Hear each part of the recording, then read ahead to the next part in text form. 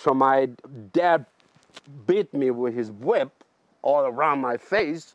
71-year-old Ramon Aguirre says his journey to living in Oconomowoc started with horrible abuse by his father growing up on a farm in Mexico, his father threatening his life. He pulls the gun on me, and I hear the click.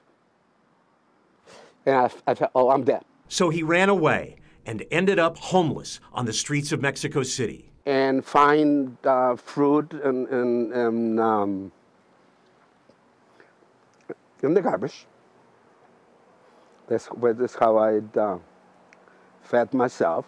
Ramon's story is now told in the book, Ramon, An Immigrant's Journey. I never told my father that I was being raped because I know that I cannot count on him for nothing. But thanks to the help of strangers, relatives, and hard work, Ramon eventually landed in Chicago. I went from a worker to a foreman to a supervisor.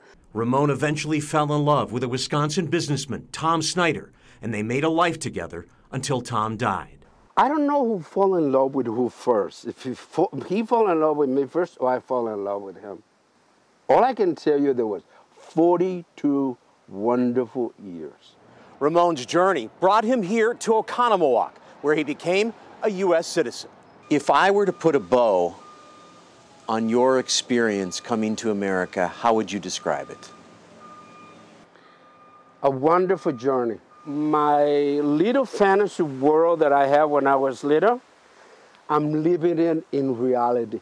In Oconomowoc, Terry Sater, WISN 12 News. Ramon now helps local charities. He's dedicated his book to all of the families who lost their loved ones on the journey to cross the border between Mexico and the United States.